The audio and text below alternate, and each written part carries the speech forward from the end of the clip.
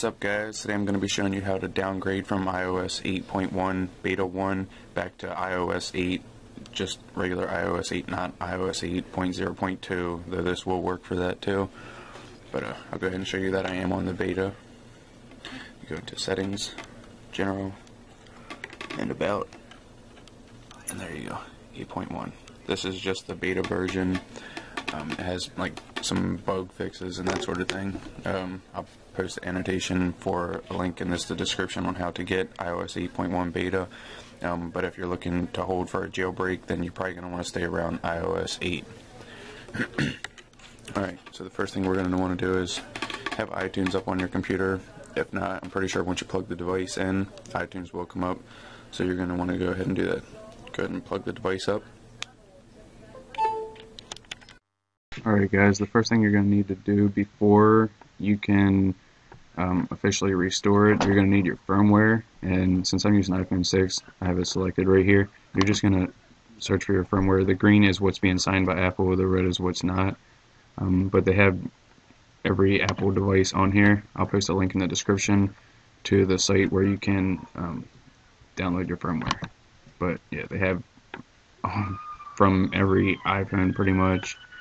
The global being, I believe, for Sprint, GSM being for AT&T, and unless you have the iPhone 6 or 6 Plus, there's just only one firmware, or one file to select.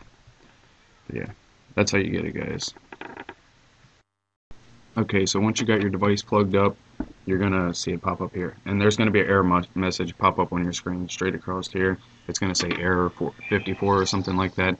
And that's just going to be telling you that your device cannot be synced because it's on a beta firmware that iTunes is not supporting right now.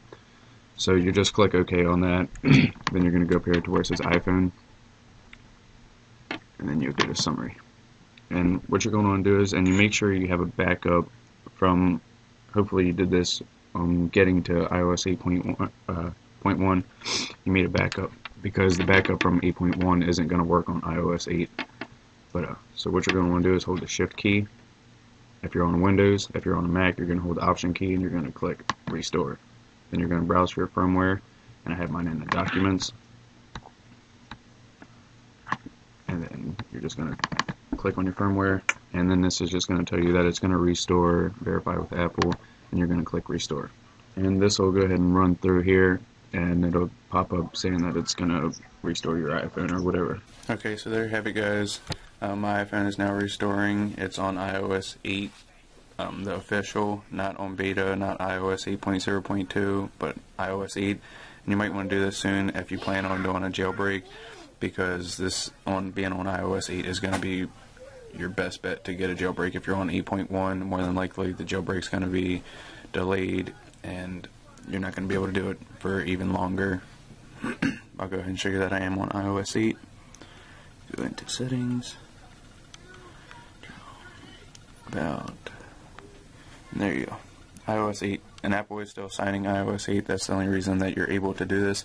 But like I said, make sure you do it soon. That way, if you want a jailbreak, you can do so much sooner than you'll be able to on 8.1.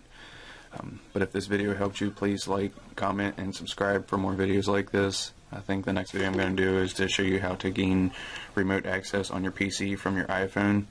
But yeah, thanks for watching, guys.